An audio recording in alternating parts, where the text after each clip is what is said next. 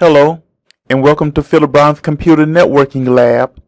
You're watching the instructional video called Multicast Sparse Mode Using Static Addressing.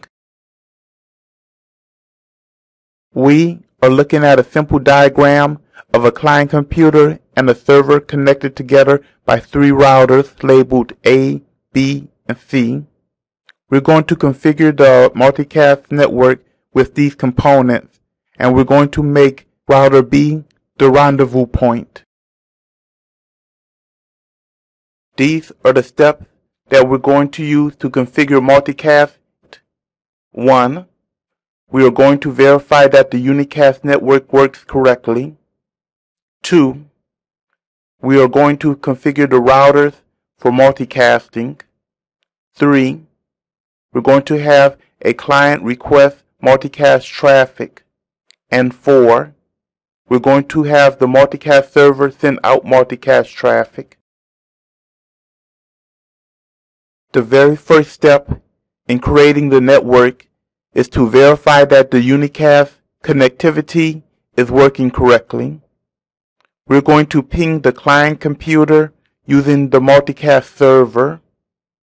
The pings are successful. We now know that the server and client computer can talk with one another. We need to verify that the multicast router can communicate with the rendezvous points interface. We could use the physical interfaces, but I'm going to create a loopback interface because that will never go down. We need to advertise the loopback address so that all the other routers will know about it.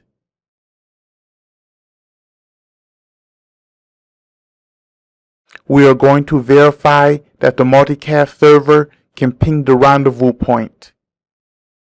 The pings are successful. We now know that the multicast server can talk to the rendezvous point.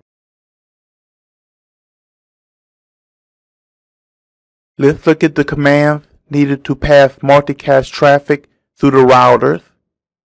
In the global configuration mode, you will need to type the IP multicast routing command that enables the multicast routing on the router, and the IP PIM RP address command that statically assigns the address of the rendezvous point.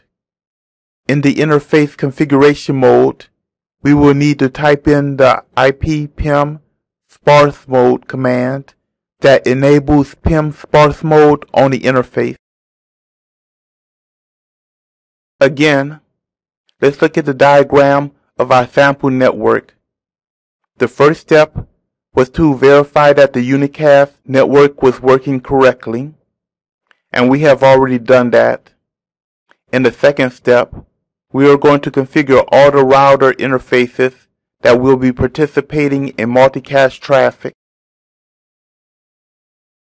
First, we will go to router A.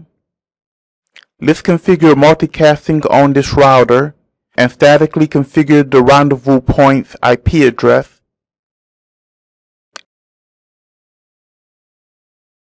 And we will configure both interfaces to use the sparse mode.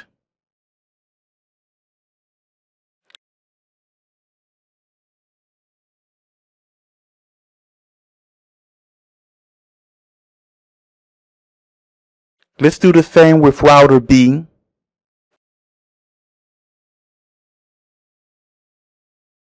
We configure multicast on the router and statically configure the rendezvous point IP address.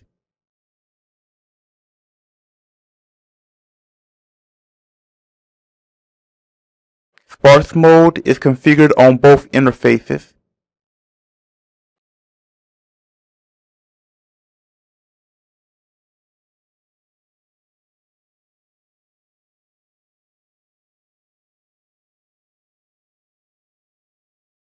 Next, we will go to router C and do the exact same thing. The router is configured for multicasting and the rendezvous point's IP address is statically configured. and we will configure both interfaces to use the sparse mode.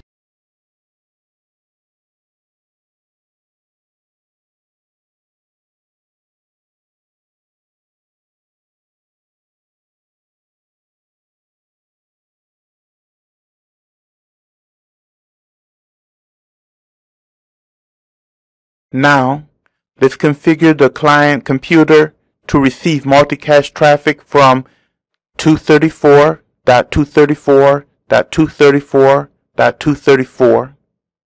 We could have picked any address in the multicast range, but that is my favorite for testing.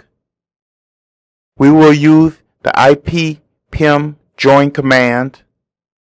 Configuring multicast on the client computer using this command gives us a better idea of what is going on.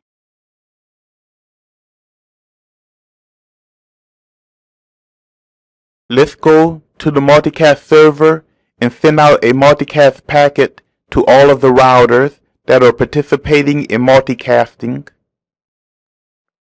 We will ping the multicast address, and all the client computers who are listening for that address will reply. We can see that the client computer with the interface address of 10.0.3.2 has replied.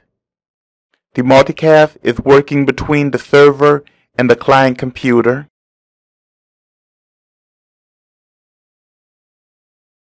We have just seen how to set up multicasting in sparse mode using a statically defined rendezvous point. In the next video, we will configure a multicast network using the AutoRP listener. I hope this video has been informative, and I thank you for viewing.